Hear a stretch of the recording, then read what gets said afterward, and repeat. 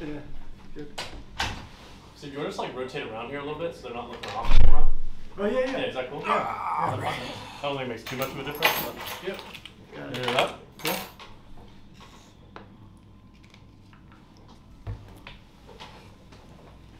Okay, Brendan, we'll start with Steve, who's with you in the room. Okay. Go ahead, Steve. Brent, thanks. Coming off the game the other day, what has been the focus and the mentality this week in getting back on track? I would say not to get too over caught up in the result of that game, just because after looking at the statistics, expected goals, the way we played, it didn't show in our performance what the outcome of the game was. So not getting too carried away with that, but also again the set pieces, the turning off in certain moments. I'm sure Chad has touched on that, and just individual mistakes and mostly getting back to a base of what's the most important when you start a game is you have two teams with 0, trying to keep a 0, right? So I think we've been very much in an offensive standpoint in the last few months, trying to produce a lot of goals, but getting away from our morals as a team, which is we want to be good defensively first and foremost. So we're working a lot on that, trying to getting back to the fundamentals of the game, and that's going to help us, in the next few months, especially with all the games and how many road games, especially because everybody knows how difficult it is to play on the road, and you can see how quickly a game can get away from you if you let a few goals slip away. So just giving ourselves more of a chance in that sense. But then looking at Houston, again, sure Chad has talked about it, the extreme pace that they have. It's the fastest team we'll play against so far, the front three this year. So understanding how to defend those spaces, but also how to exploit, because there will be openings, and taking advantage of a West Coast team coming to play in DC. It's going to be a rainy night, and maybe we can use that to our advantage. We will use that to our advantage to make sure that the points stay with us, because we have to get the points against those West Coast teams when they come to us. No question. Now, as a defender, how do you see the goalkeeping situation now? Because it looks like Bill's ready to come back. John's played the last few games, and now you got a new guy coming in as well, who at some point is going to get some minutes, presumably. For sure. How's that work with the defenders and the different communication styles and playing styles? I think all of us know John and Bill well enough to be able to make the changes. I know Rafa from playing against him in Belgium, but I have never played with him. So it's not really for me to answer, to be honest, because I have to worry about my own self, and with the defense we have our own kind of crew, and the keepers are their own commodity that's off to the side. But whoever comes in and plays knows that they have a big job and they have to do the job. So I think as defenders we have full confidence in whoever's back there. We try to always portray that whoever's playing in the goal, but also whoever's playing in front of us and who's next to us.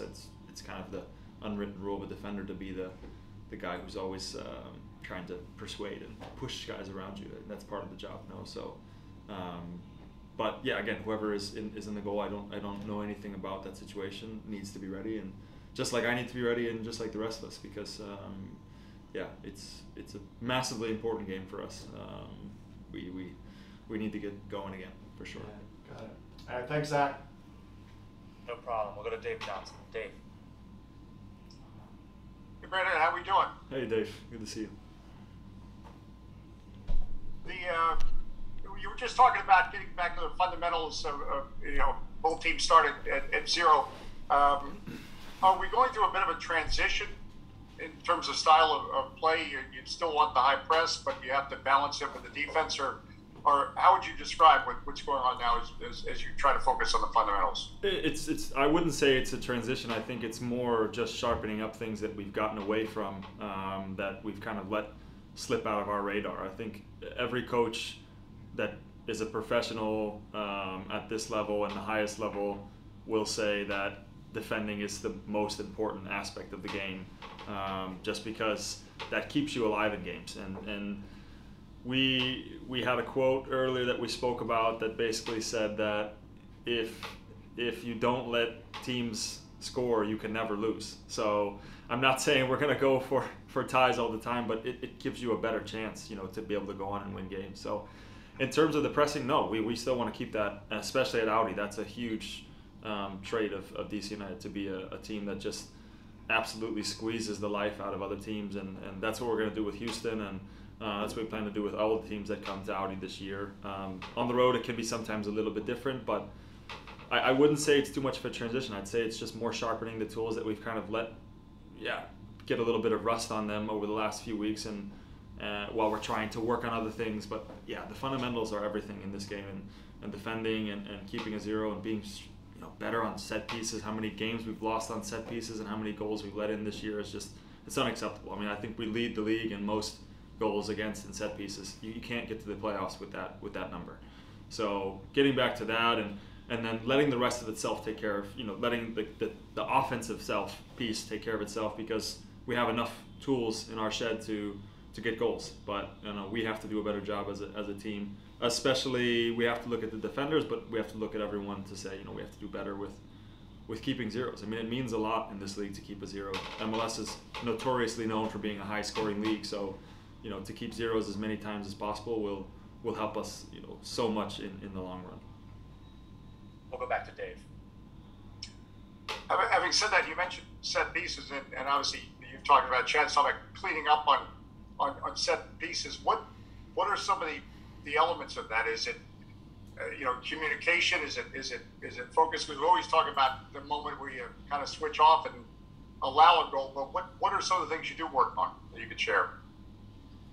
Yeah, you work on, first and foremost, winning your personal battle that you have to play against. I mean, there's a lot of different scenarios, but let's say most of the time on corner kicks and free kicks, you have a personal battle you have to deal with. Whoever your guy is, and it's winning that battle. You win that battle, and you don't allow a guy to get a free header or a free chance on goal. And but absolutely, the mentality of not switching off is massive. Even the second goal against Columbus, we switch off, the ball goes in behind, and they go in and score. I wouldn't characterize that as a dead ball set piece, but it's the pass after a set piece, and it leads to a goal. So too much turning off, too much, giving teams. I don't want to be disrespectful and say easy goals, but it is. I mean, we're not getting beat in the run of play. We're not getting broken down and scored on. We're letting teams on dead ball situations, end of the game, where it should be no problem. We have 11 guys back to defend, and we should take care of it, every time where we do. We let little holes and little gaps in.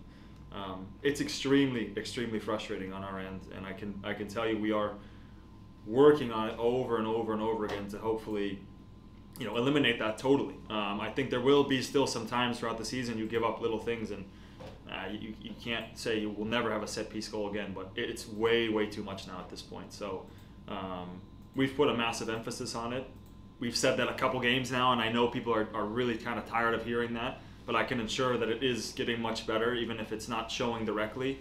We're putting so much time and effort onto the video and the field and the mental aspect of it. So I'm encouraged by what's coming, but now we need to put it into play, right? Words are very easy, and I can sit here and say, oh, we're doing all this and that, and then we give up a set piece in the game, and everyone's like, well, it doesn't matter. So we know we have a little bit of a weight on our back to start producing that in a better way, both offensively and defensively, but especially defensively to be much cleaner and much better. Dave, go ahead. And just one more question about some of the young players on this team, whether it's Jackson Hopkins or Jeff Hall, the rookie, or you go right down the list. How much of it is energy do they provide to the team, or how much is it a kick for you to be playing with these guys that are so young and hungry and by the way, talented too? Like you said, talented. I mean, you look at the league 10 years ago, it wasn't players like this very often that were coming in at this age that were so good at such a young age. So it keeps the older guys on their toes because they're coming fast. They're coming faster and faster. But no, they bring a ton of excitement. They bring a lot of energy every day. They need to learn about managing games and understanding, that this is not really for fun anymore. It's a job, and this is a business, and there is that side of it. But at the same time, no, I think we have a very, very good group of young guys, and you'll see a lot of these guys playing at a high level for a long time, as long as they keep their mentality straight, and obviously knock on wood, no injuries for any of them. But it's a very good group, and I hope that we as older guys can help them to develop as much as possible, because it's the future for this club and for U.S. soccer. So it's the delight every day for me to be able to play with these younger guys. But also, I can just say in general, it's a delight to be with this group. We have a very good group in general. So I'm a happy individual with who we have here right now. That's it, Brendan. Thanks so much, man. Thanks, guys.